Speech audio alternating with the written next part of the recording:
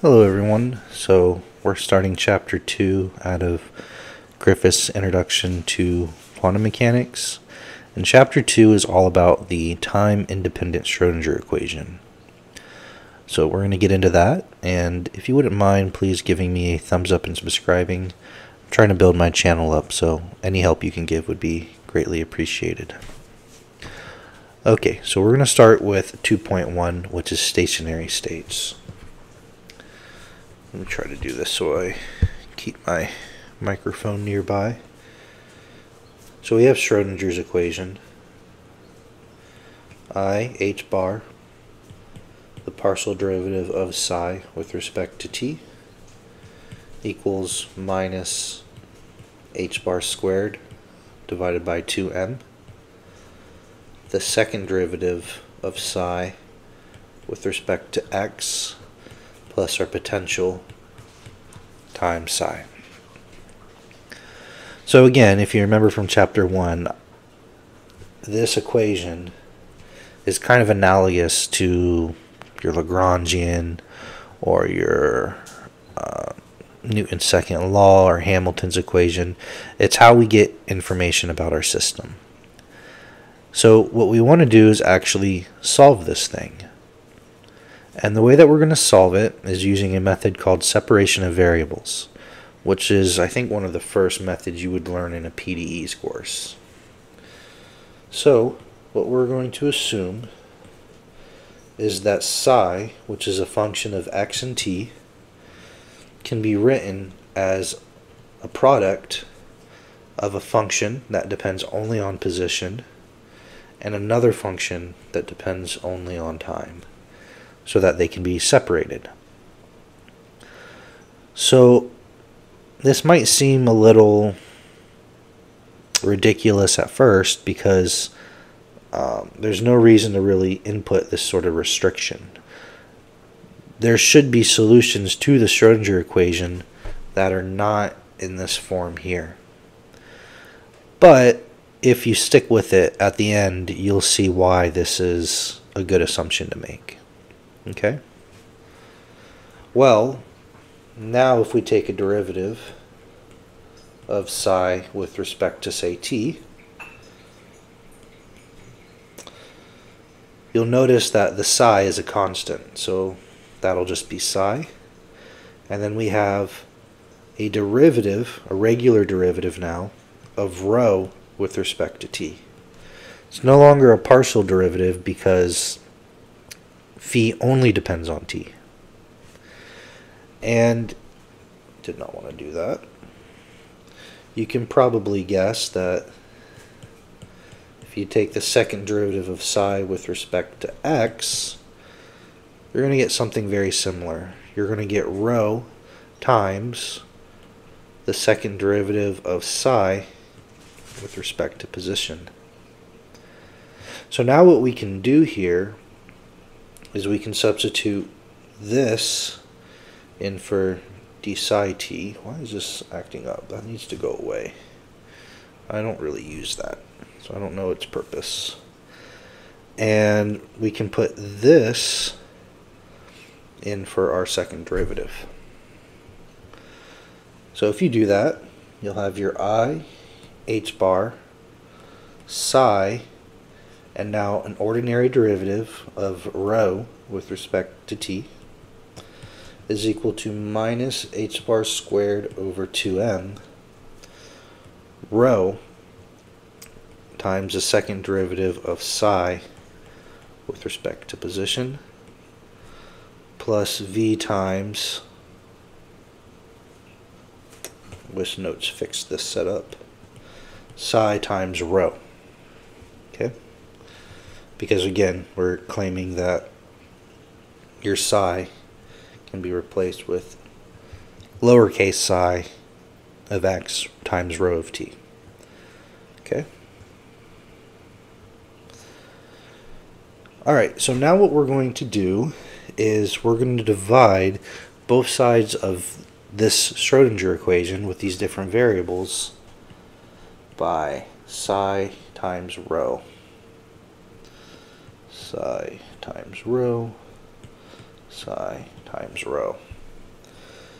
And what you end up getting is I h bar times 1 over rho d rho dt equals minus h bar squared over 2m times 1 over psi, the second derivative of psi with respect to x, plus just our potential. Let's see, maybe I can, there we go. Hopefully that fixes it.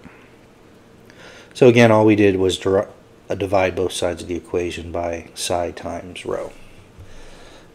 So now what we want to do, and what I want to do, is convince you that since this left side of the equation, which is just a function of t, is equal to this other function, which is a function of x, and remember, psi is a function of x, and so is our potential. Again, we're assuming our potential is not time dependent. That's one of the assumptions we made earlier. But that is a situation we'll talk about later. But anyways, since we have a function that's only a function of time, is always equal to another function which is only a function of position, then both of these functions have to be equal to some constant, which we're going to call e. So hopefully that makes sense. If it doesn't, just consider any old function of time, and as time passes, say you get some different value, different output, 1, 2, 3, 4, what have you. But that has to be equal to some other function which is only a function of position. So if you were to change, and they have to be equal all the time. So if you were to change the time, take a different data point, it would have to be equal to every value of g of x. And then the next value of time would have to be equal to every value of g of x. So this can only really be true if they're not really functions of any variables, but they're just a constant, which is a function. So that's what they are, and we're going to call that constant e. So then I h bar times 1 over rho d rho dt is equal to the constant we're calling e. And this is a pretty easy differential equation to solve. You can see that the derivative is equal to rho over I h bar e, or minus rho I over h bar e, which is usually how we end up writing it. And this is a pretty simple differential equation to solve because you have a function times some constant equal to the derivative of the function. It's a very common one that comes up in physics. Rho of t is equal to the exponent e negative I e times t over h bar. Because if you take the derivative of it, you're just going to get this constant out here. Technically, there is a constant that goes with this, so it should really be a e to the minus I e t over h bar. But we're going to be doing more things with constants, so we're end up going to have just one constant at the very end of it. So we're going to put them all together at the end. As for the second equation, minus h bar squared over 2m, the second derivative of psi with respect to position, plus the potential times psi is equal to e times psi. Okay, so that is going from here. If you imagine multiplying both sides by just psi, that's essentially what we've done. Now with this one, we can't solve for it like we did with rho of t because we haven't really specified what v of x is yet. And depending on what v of x is, that's going to dictate what our psi is going to be, our solution. And this is referred to as the time independent Schrodinger equation, or TISE. It's usually a good abbreviation. And this is a big deal because this is what we're going to spend a lot of time working with, is solving the time independent Schrodinger equation for different potentials v of x. And in future videos we're going to talk about the infinite square well, the potential well, the barrier, harmonic oscillator, delta function, all sorts of different potentials, which will give you some different size. So we're going to be spending a lot of time solving for that. However, there is something we do need to talk about because, again, to get what we did, we made this assumption. And why was that a good assumption to make? You might say, okay, sure, there are solutions to the Schrodinger equation that are in the form some function of x times some function of time.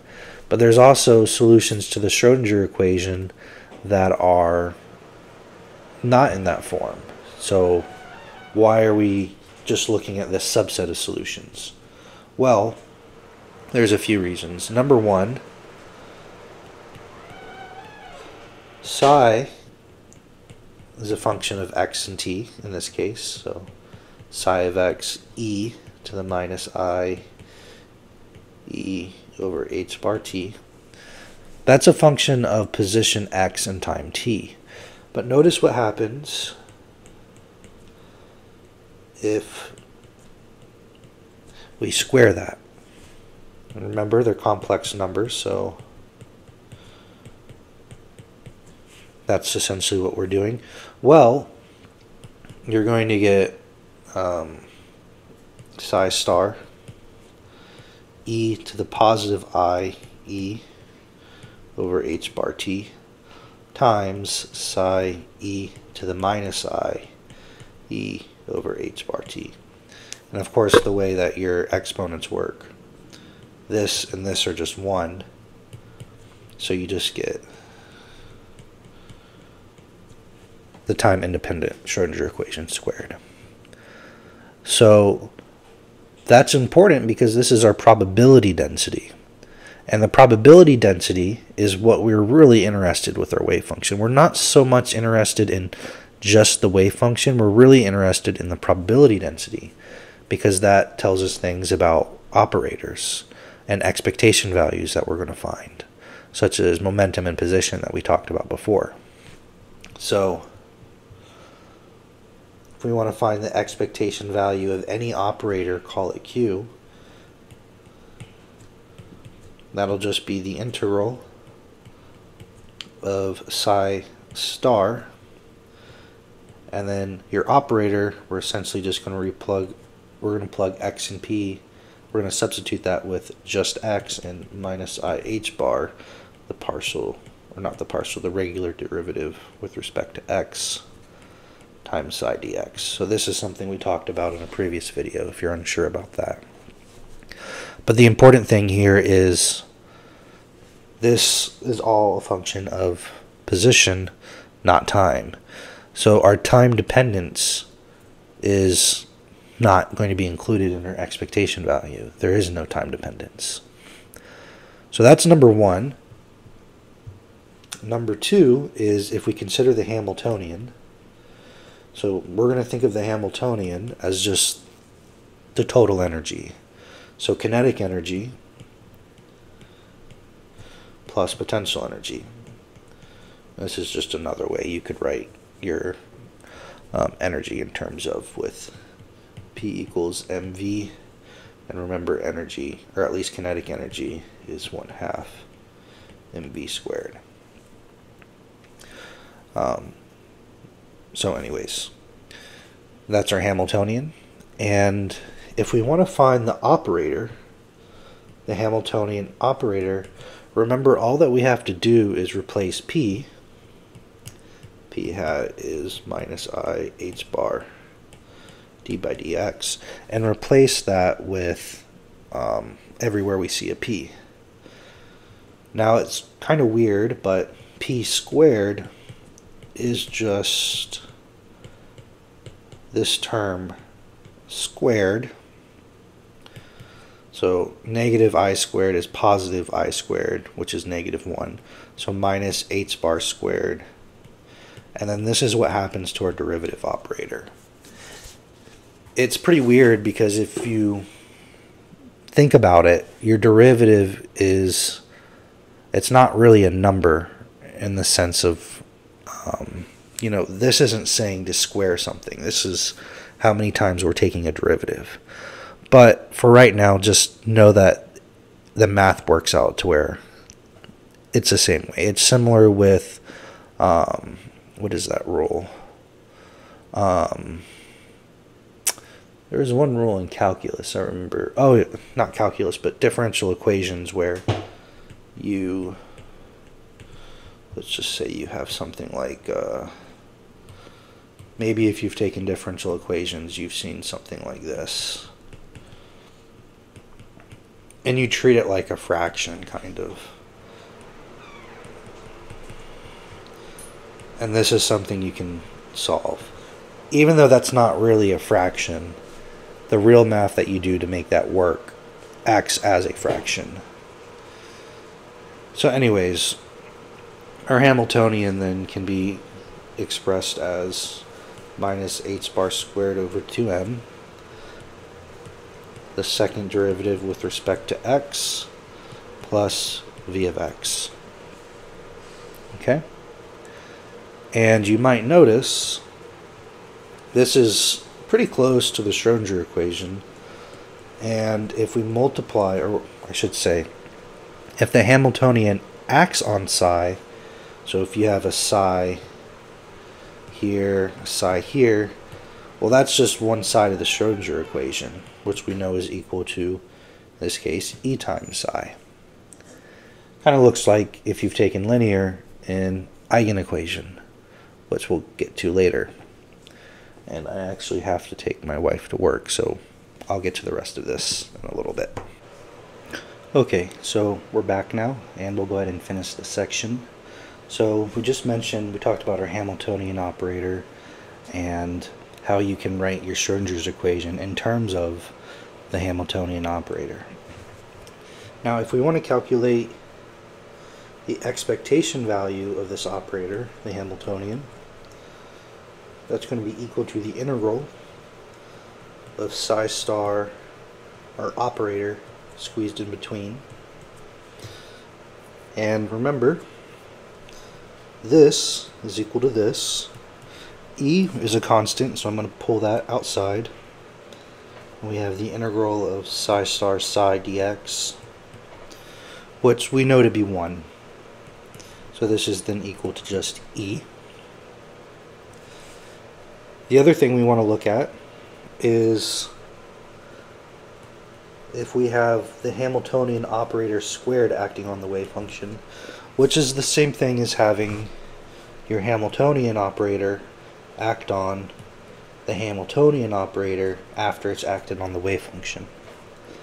Now we already established this is E times psi, so then this is E, that can go out, it's a constant, times the Hamiltonian acting on psi, and once again this is E, so this is equal to just E squared. Okay? Or E squared psi, I should say. Right, because this is actually equal to E times psi. Okay, so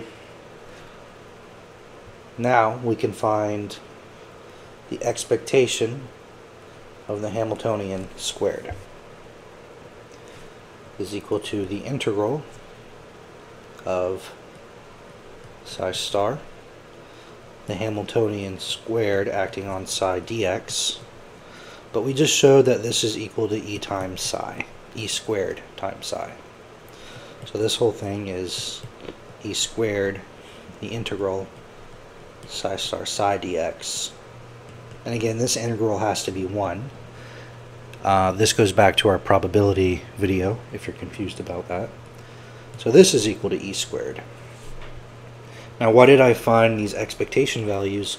Well, the variance of our Hamiltonian squared is what we just found minus the expectation value of our Hamiltonian squared. So again, this is e squared minus, this is just e, so if we square that, it's e squared. So this is equal to 0. Okay? But let's think back to our probability video. If you remember that little diagram I showed with the different graphs and how, you know, your mean, the number of elements, the average, the mode, maybe not the mode, but all the other probabilistic values in the two graphs were equal, but one had a much higher standard deviation and one kind of peaked. So if you remember, what this is telling us is how much our energy values are deviating from the average. But this is equal to 0. So that means there is no deviation from the average, and you have these distinct energy levels that you're getting. There's no probability necessarily of, well, what is energy level 1? You know what that's going to be every single time. Same thing with E2, E3. These all correspond to different eigenstates. But whatever eigenstate you're looking at, the energy levels are going to be the same. They're not going to change from experiment to experiment. So that's actually quite good. So that's an interesting property of these solutions. But the third, and this is maybe the most important to people who were kind of skeptical we could write our psi the way that we did, is one property for PDEs is you can write a general solution as a linear combination of all your solutions. So for example, we might have psi 1, which is psi 1 of x, e to the minus I e1 t over h bar. And you could have a psi 2 where we have a different time-independent wave function. And instead of e1, it's now e2 times t, so on and so forth. And you can create an infinite series of this.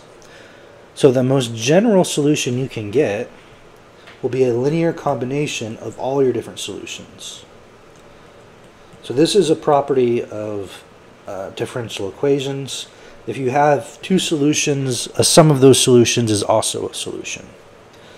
So we can write it as a sum C sub n. So a linear combination can be, let's just say you have f of x. That can be, oops,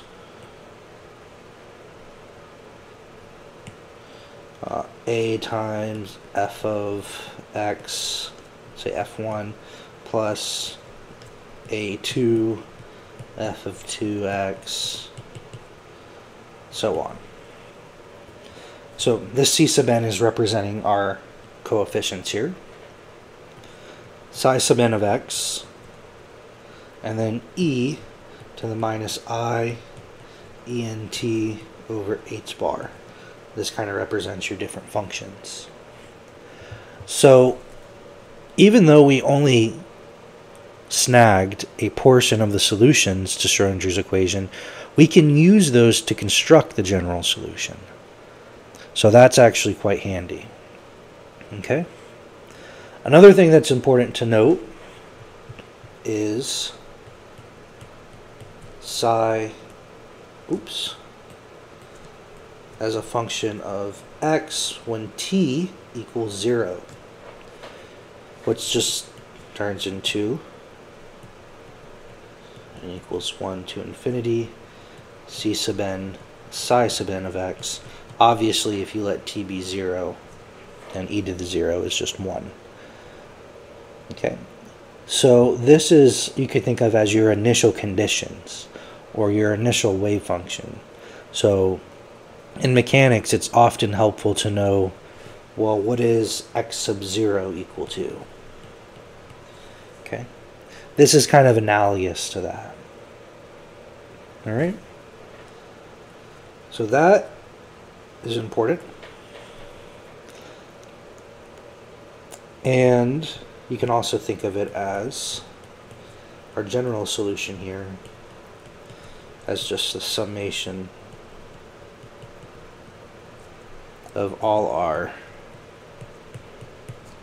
capital psi sub n x of t, which is exactly equivalent to this. Okay? Okay, so another thing to mention is,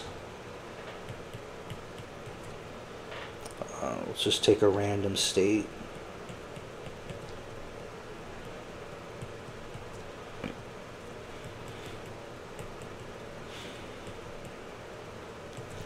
We mentioned above that when we look at the probability density, your time dependence cancels out. So that was something we talked about a little before. That's important.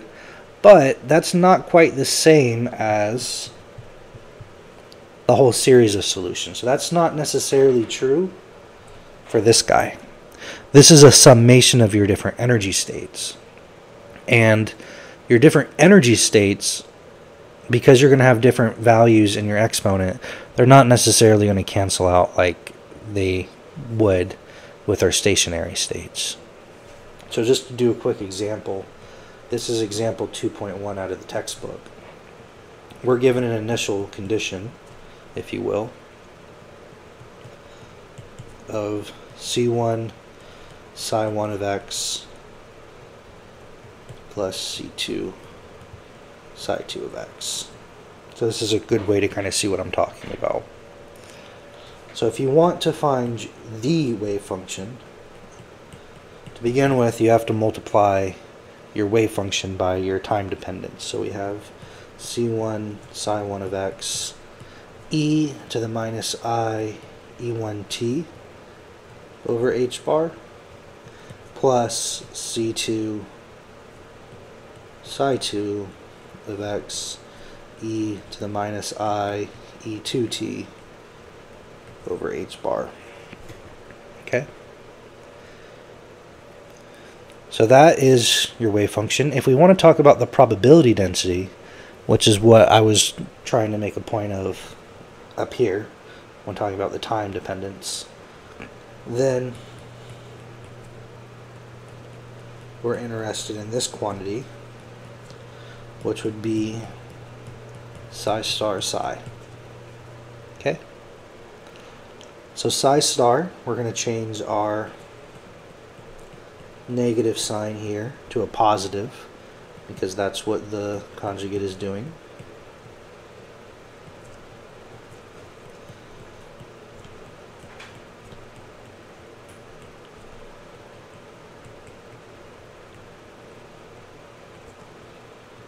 And then we multiply that by just the ordinary wave function. So now our i's will be negative, since we're no longer taking the complex conjugate. And thankfully, there's only two terms here. N equals 2 in this case. But you could see how this would be messy if there was more, but it still, I think, demonstrates what's important. Now, if we distribute this out, okay, fair enough. When we multiply here by here, your time dependence cancels. So you're left with C1 squared psi 1 of x squared. But then when you multiply your C1 psi 1 by C2 psi 2, well, they're not necessarily canceling. So when you distribute this,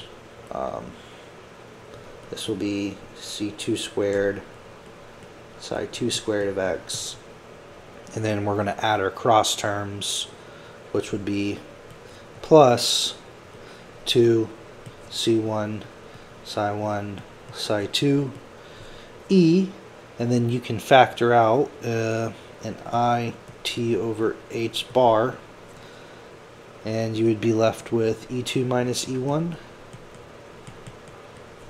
So you would have something like I'll just write it all the way out here.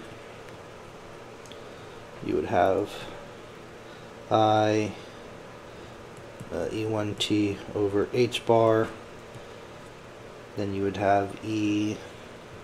Let's actually just distribute this really quick. So you would have C1, C2,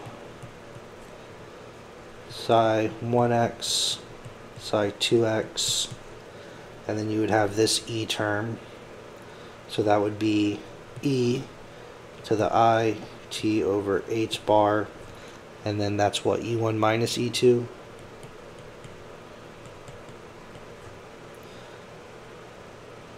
So that comes from here, and then when you multiply here, you get C1, C2, psi 1x, psi 2x. Oops. E to the I t over h bar, and then E2 minus E1. Okay. Now, what will be helpful here is to remember that E to the I theta is equal to I sine theta plus cosine theta. In this case, our theta is like I'm sorry, not I, is like t over h bar. If we look at this term, E1 minus E2. So that would be what we could plug in for here. And then the other term would be t over h bar E2 minus E1. Okay, so let's see. C1 squared sine 1 of x squared plus C2 squared psi 2 of x squared plus C1 C2 psi 1 of x psi 2 of x times, we'll plug in over here, you have I sine of t over h bar E1 minus E2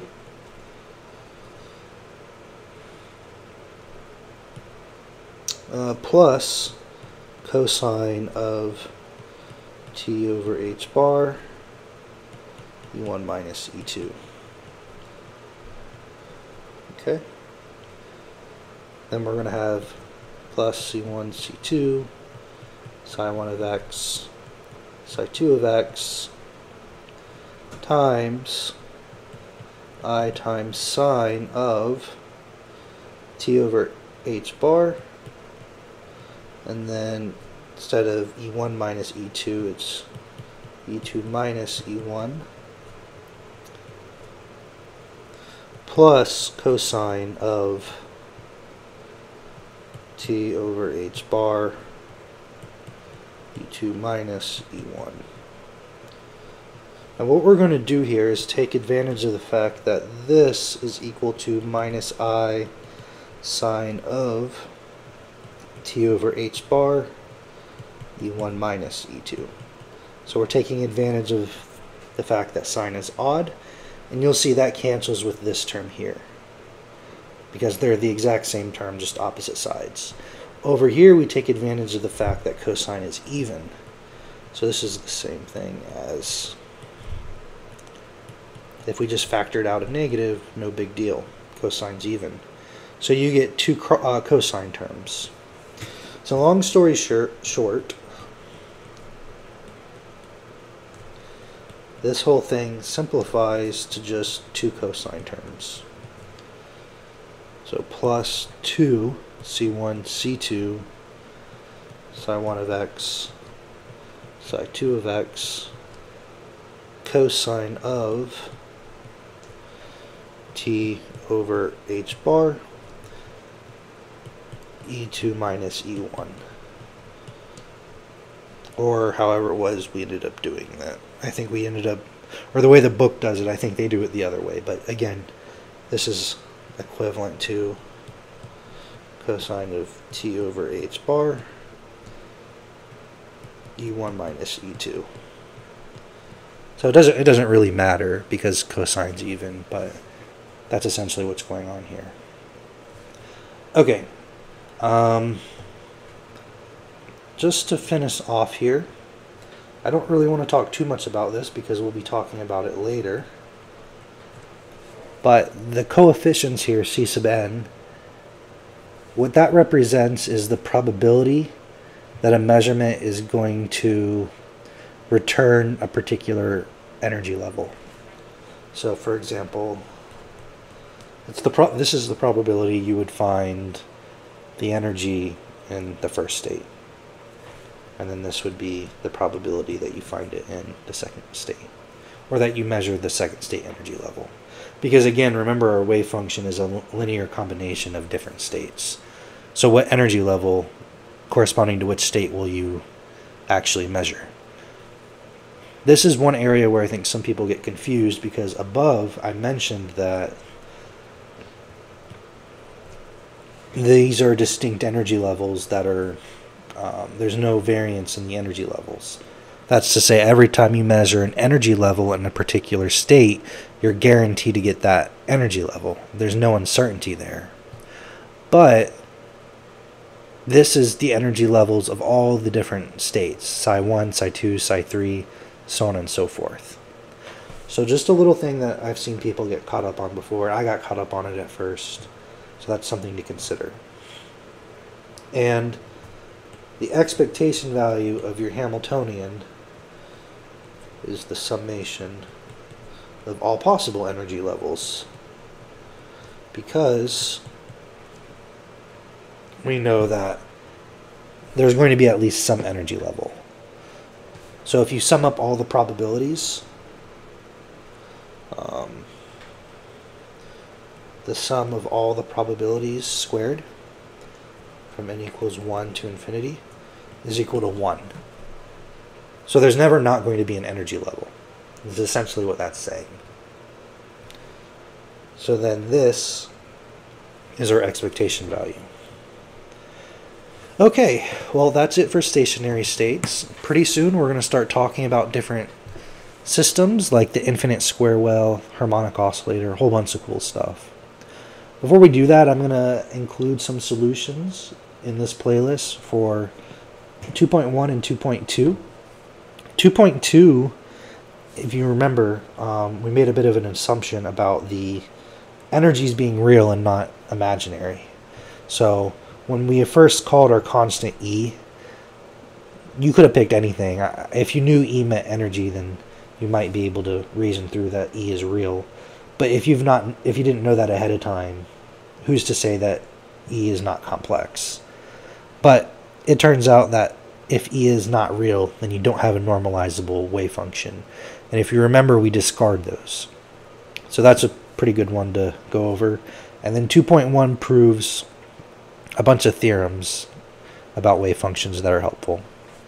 So I'm going to include those. They're worth looking over. And then we'll go through the infinite square well. If this was helpful at all, I'd really appreciate it if you would subscribe and like. I really hope to build my channel one day and have a little bit of an audience. So I'd really appreciate it.